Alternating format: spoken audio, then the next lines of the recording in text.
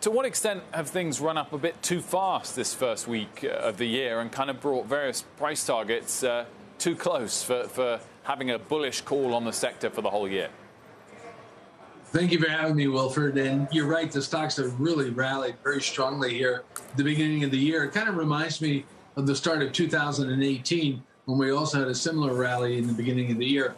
And I think what's going to happen is, as you know, the banks are going to start reporting results a week from today, with JP Morgan, Citi, and Wells kicking it off.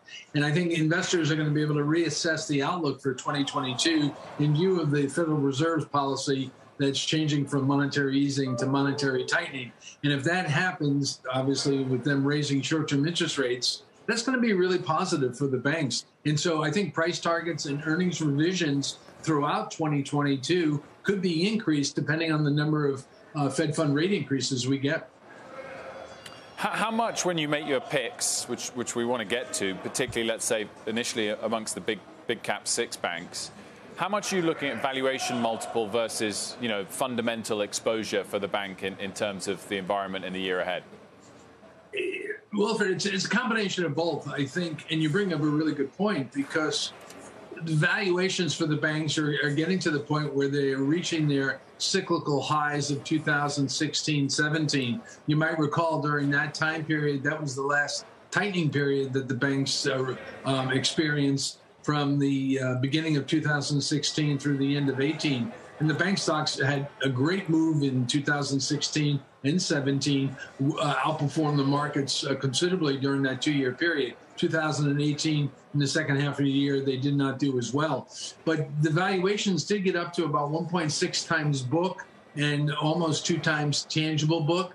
And we have to really determine this year if the profitability for the group, the return on equity, if we think it can move higher than it was back then. So in 2017, when the stocks peaked out, they were kicking off about a 13% return on equity and about a 15% return on tangible common equity. We get above those numbers, then the valuations will move higher, and that will help obviously push the stock prices higher throughout the year. So given that outlook, Gerard, and the higher interest rates and improved loan growth, which names do you like best?